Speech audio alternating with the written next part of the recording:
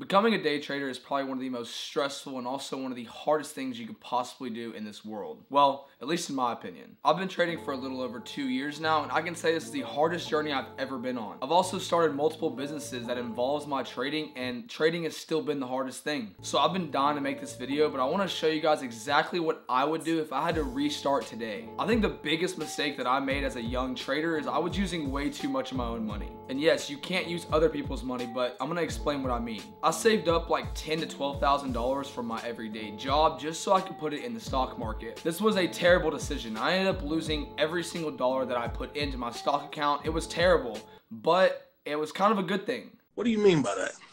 Now, you might be wondering, why is it good that you lost $10,000 to $12,000? There's no way that's good. But it actually ended up helping me now more than it's hurt me. Like I said, I lost a ton of money when I first started trading, but all of these losses actually helped me become the trader that I am today. So if I had to restart right now, this is what I would do. If you're just starting to get into trading and you're losing some money, you don't really know where you're at, the best thing for you to do is to start paper trading. I've been preaching this for so long and people just overlook it and don't think it's a good idea because it's not real money, but paper trading can increase your trading game significantly. If you don't know what paper trading is, it's basically where you can use fake money to trade options or trade stocks, and you can turn it into however much money you want. Like I said, it is fake money though, so obviously there's no return for you, but it's all about the experience and the things that you learn whenever you are using this. There's a few apps that you can actually paper trade off of, one being TradingView, you can paper trade on Thinkorswim, and you can do it on Webull. And if you do want to use Webull, make sure you click the link in my description and use my referral link. So once you start making a paper trading account and you get into it, there's a bunch of different ways you can go about actually learning how to trade. But remember, the number one part of learning how to trade is experience, which is why I lost so much money starting, because I used all of my money to get that experience. Also, if you save up $10,000 to $12,000, don't use all of that money trading. Please put away most of it and use a very small amount of capital if you do. Okay, so we got paper trading out of the way. Let's start getting into some education. Investing in your education is extremely important, whether it's investing money into a course or investing time into watching YouTube videos. It's funny, people are always asking me like, Champ, how do I trade? Like, what do I do to do this? How do you do this?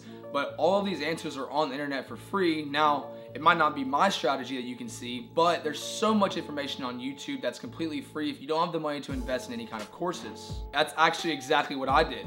After I lost that $10,000 to $12,000 that I told you about, I didn't have any money to mess with. So I went on YouTube, I started looking up all kinds of different trading videos. I was watching hour to 2 hour long videos at a time, writing notes down in my notepad, going over literally all kinds of different trading strategies. I think the main thing that actually helped me was making my strategy very simple. Instead of using all these indicators and all these things all over your charts that make it look so messy, I just simplified my trading strategy and I was able to make way more money and be way more consistent. A big thing as a younger trader when you're first starting is also understanding risk management and emotion. You get into these trades and you get so emotionally attached that you have to win that you end up losing more money than you're making in the long run. You're not following your risk management, you're not following your stop losses, and you're not following your technical analysis. And it's because you're so absorbed in thinking that you have to win on every single trade. But I'm gonna tell you, the reason that 90%, 95% of retail traders don't make any money in the market is because their losses outweigh their wins. You could seriously have 10 wins and 1 loss, but if your 10 wins are small and your 1 loss is big, you could wipe your entire account with just 1 loss. And that's the exact mistake that I made as a 18-year-old day trader trading with $10,000 to $12,000. So yes, if you have time to invest or money to invest, either way, you can find a good trading strategy that can work for you,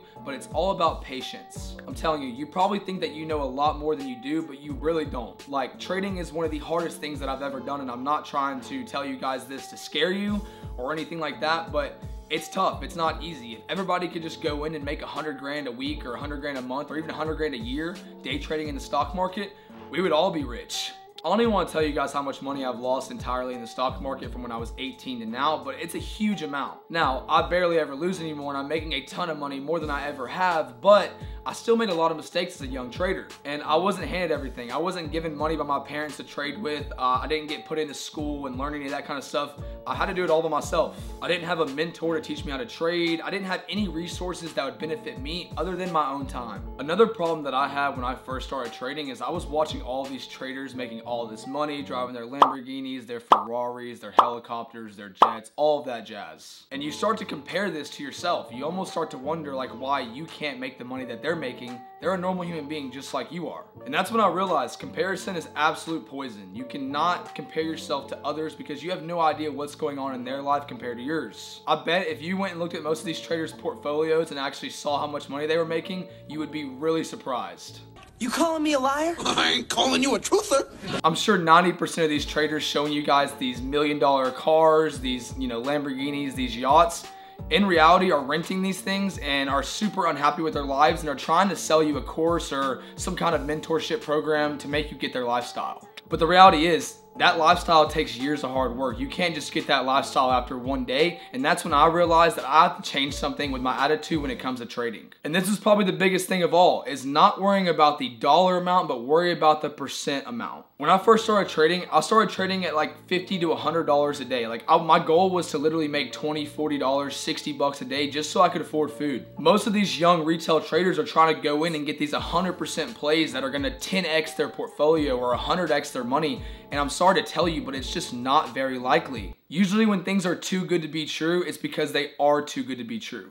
And that's why most of these people on social media flexing their $100,000 gain in plays and all of these things off of super risky plays are awful. It's terrible. It gets these young retail traders' minds thinking they can get rich quick and make hundreds of thousands of dollars a day at 18, 19 years old, and it's just not likely. Am I saying you can't make that much money in a day at that age? No, I'm not saying that. I'm just saying that personally, a realistic goal should not be that if you don't have that much capital to start with. So I'm just gonna go ahead and sum it up. If I had to restart right now, I would not use all the money I have in my bank account. I would make sure that I am paper trading. Please get into paper trading and use that for your advantage. The second thing I would do is I would learn. I would stop trying to just make so much money every day and risk all my money, and I would actually take the time and invest it in myself to learn how to become a successful trader. The third thing I would do is just watch my risk management. Like I said, you have to follow your technical analysis and the things that you have learned, regardless if you're gonna win or lose. And by doing that, your wins are gonna outweigh your losses, which is the way to become a successful day trader. And last but not least, stop comparing yourself to these people online with all this money, flexing their gains, their cars, their yachts, anything. Again, comparison is poison. You gotta stop comparing yourself to others and all of these day traders online, because that's just gonna make it worse and worse for you. Because in all honesty, I'm the one to know, you will never be good enough, so stop trying to be good enough. I went through all the same things that you're probably going through right now as a young trader. If you don't know, I'm 21 years old and I'm making over 6 figures a year trading, and I didn't just start that way. Like I said, no handouts,